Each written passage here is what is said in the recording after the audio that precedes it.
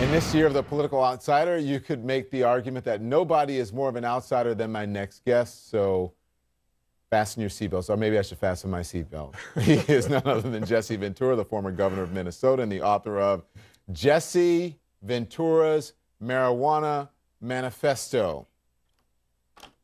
Let's talk about, because you're a former Navy SEAL. Yep. Right? There was a forum tonight. Yep.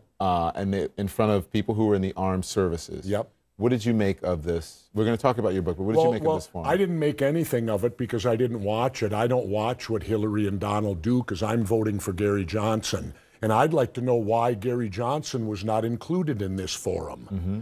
Why isn't he and Jill and Dr. Stein being included?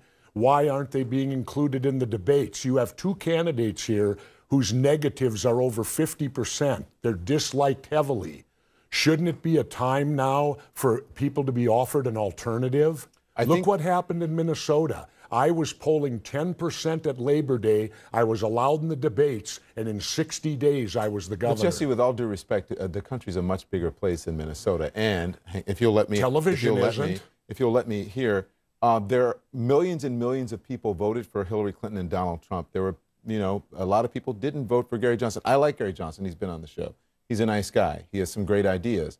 But in all fairness, people did not enough people supported them in order for them to be on a debate stage or on the main ticket. Imagine if that held true, I wouldn't have been governor. I'll give you that. Because Minnesota was at least fair. Yeah. They allowed me to debate, and I defeat them. That's what it's really here. You'll see the Dems and Repubs singing Kumbaya. Yeah. When it's time to keep out the third parties, they'll be in bed together all the way and get along wonderful in keeping anybody else out of the two-party dictatorship. So did you catch that? I heard the two-party dictatorship. You are a maverick, though. And speaking of the two-party dictatorship, you're a maverick. You're an outsider. Yep. Donald Trump has said he's an outsider. No, he's not. Do you think he's a Republican? Sure. He's running as a Republican, just as Bernie Sanders isn't an independent.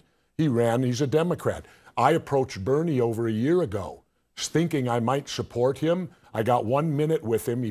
He shunned me off, but I asked him one important question. I said, Bernie, if you lose, will you continue the movement as an independent or support an independent? He said, no, I'll support Hillary Clinton. So right there, I knew he's not an independent. He's a Democrat. Yeah. Trump is now a Republican. Yeah. They're running under those banners. I have never been a Democrat or a Republican, and I will not vote for a Democrat, and I urge other people not to.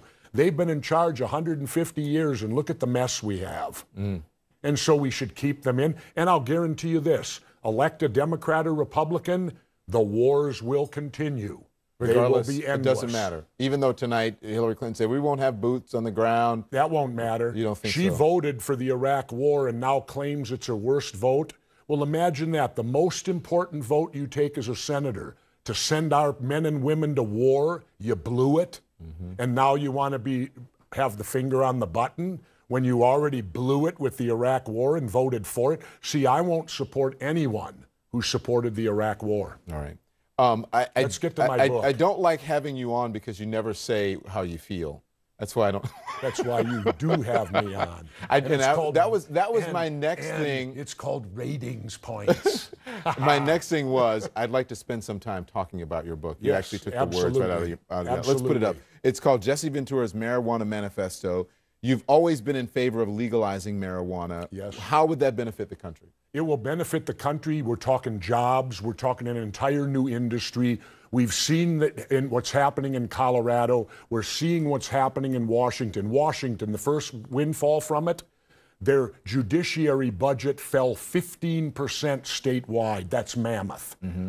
Okay, Colorado, they have what, $300 million new dollars to spend on schools and roads because it's legal. You're not spending billions of dollars to stop something that the majority of the American people today want legalized. It's legal in a number of states. Why do you think there's so many restrictions? It's not really legal. Well, yeah. No, I'll give you the example. Medicinally, it's legal. No, it's not really legal because I could go to Colorado tomorrow with a semi and I could buy as many cigarettes as I could fill that semi with.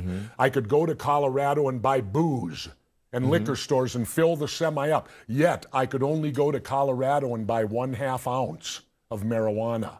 So it is not fully legal. It's being regulated. You're being denied your freedom. And that's the big issue here. The people rising up and demanding from the federal government to legalize it. And especially, there are people out there that need this for medicine. I have a personal investment here.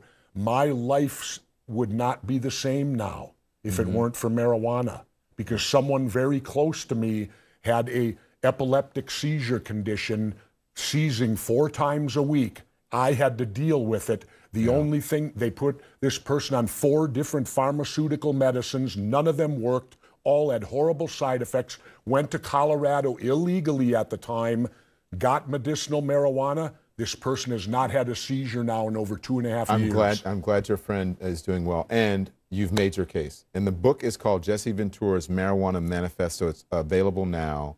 Always a pleasure. Thank you. And it's your last time. I'm with RT America now. I know. You signed Say an goodbye, exclusive Don. contract. You'll come back on. We'll have you back. Thank you, Jesse. When the contract's over, the Russians are calling. Oh, my gosh. It's Jesse. We'll be right back.